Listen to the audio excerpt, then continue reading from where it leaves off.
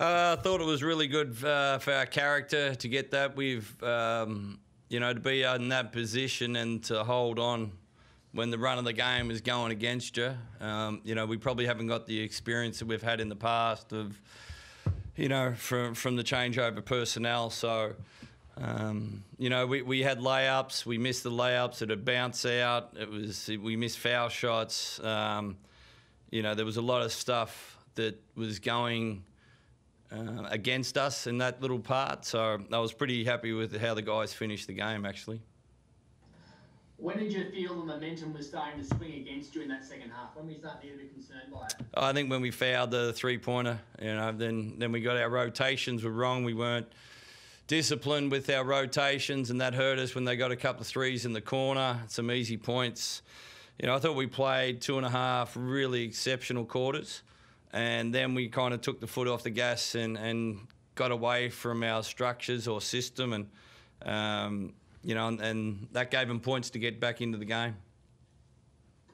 So you look at your best, you know what your best looks like, you know what your worst looks like almost in the same game. Is that a good coaching perspective to be able to say first half is how we want to play? Yeah, and it's just, I was really pleased how we weathered the storm with that. Obviously, we've got to still improve. We're only, now 8 games in. I forgot how many games we're in, but that's the part of the growth that we got to understand when momentum, the crowd's in it. We've got to come up with good plays down the other end, and that's a part that we've still got to grow about.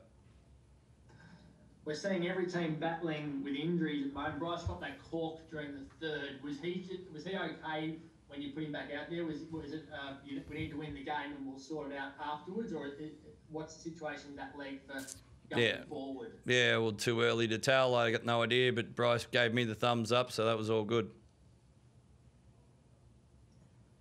Jess, you never come into these things when you win. You only come in when you lose. Can you talk a bit about Mitch Norton late? He had the offensive rebound and he got smashed, and then he had the charge he took as well, getting smashed again. Like 2 really big plays by him, which are really important late in the game. Yeah, massive plays. He does so many things well, and as you said, that last charge call and the physicality, he just treats everything as inconsequential, and he's phenomenal out there. That last defense on Adnam, if he hits that, then they win the game. But I thought he did a great job straight up to force a tough shot, and that's all you can do in that situation. Trev mentioned the character of the group and the turnover of personnel over the past 2 months. How are you finding as a leader out there, working through new faces, different blokes? So you're looking out and not seeing the normal guys you would normally see over the years, and working through what you want to do? Yeah, look, that's the game, isn't it? Guys retire, guys move on, and but in saying that, we've got guys that have been around a while now.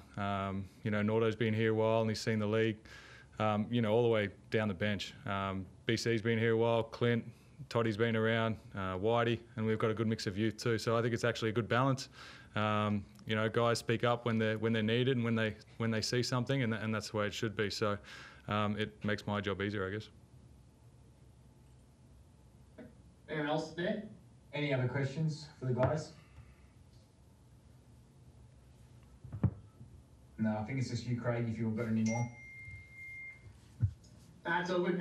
So Bryce, from a Bryce perspective, just to cover that off, he's definitely, you're confident he's okay for Friday, or he needs to be looked at. What's the situation with that leg specifically? No, obviously we just finished the game, so I've got to see the medical staff, but he hasn't got treatment straight after the game. He's gone in for an ice bath as per normal, so